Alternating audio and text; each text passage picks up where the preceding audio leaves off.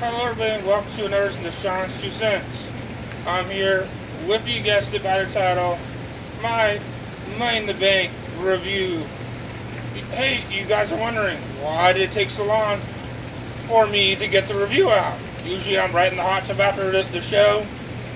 Well, I wasn't exactly jumping for the hot tub after this show. Also, the Game of Thrones season finale was last night, plus Silicon Valley. Holy shit, those season finales were amazing. So, I had more things to do. This show was just, oh my god.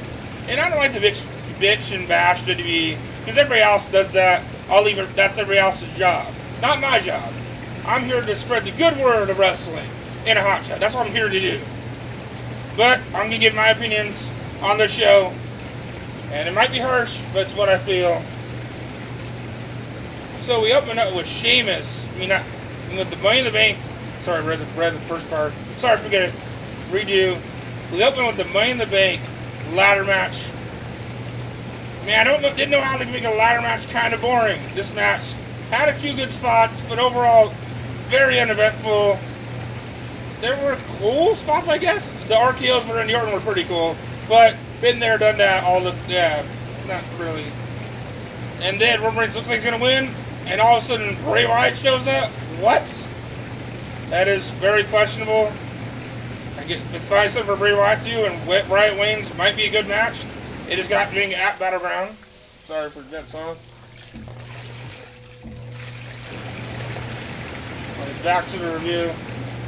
The match ended with Sheamus knocking the ball top rope, and your winner is Sheamus?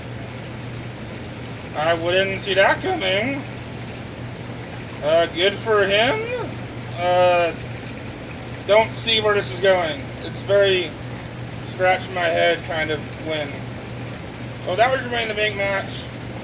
I would give it 3 stars, or I'll give it 2.5. I think I'll give it 2.5. Neville was fun. Neville and Ziggler.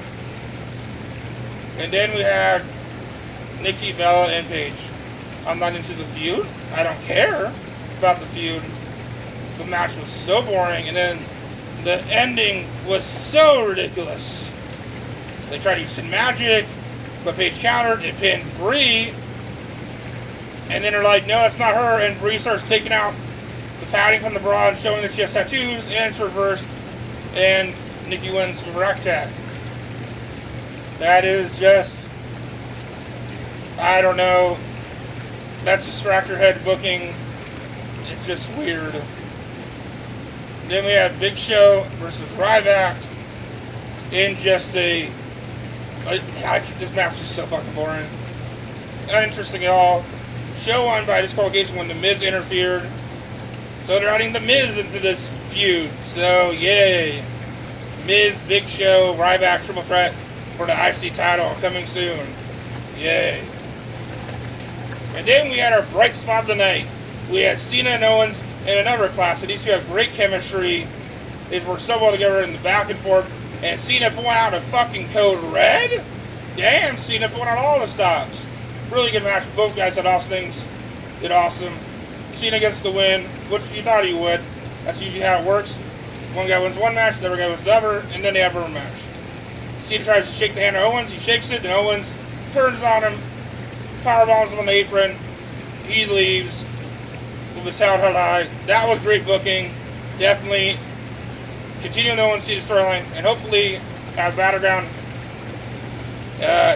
Owens will have lost the NXT title, and it'll just be the U.S. title, and definitely put the U.S. title on Owens. I see that's what's happening. Owens will have the U.S. title at Battleground. Then we have the tag team title match, the Primetime Players versus New Day. This match seemed very quick to me. Primetime Players won their new tag champs. Good for them. They're cool. Then we have the ladder match for the World title. Seth Rollins and Dean Ambrose. Really good match. They pulled out all the stops.